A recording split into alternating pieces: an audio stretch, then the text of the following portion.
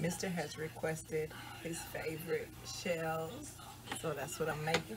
I put my superfood blend on there, but I'm also using callaloo quinoa.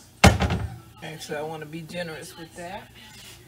Get my tomato paste. And sometimes it doesn't freeze all the way, so you can break it. This one did. Gonna break off a corner. Put that little block in the bottom of the pan, and it wasn't a little block, but I put that block in the bottom of the pan. And then add some water. Now remember why I needed the separate sauce of sauce. Yes, now we're in business. Garlic press again.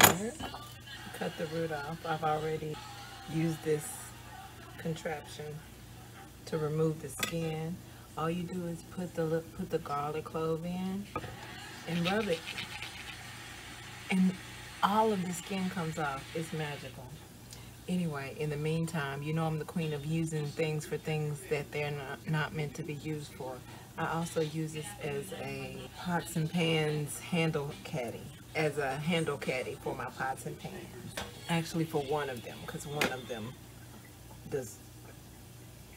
it still conducts heat, and it should not. A peel size. Oh, first I'm gonna cut the root. Then I'm gonna cut a peel size piece for me to ingest. This is bigger than I wanted.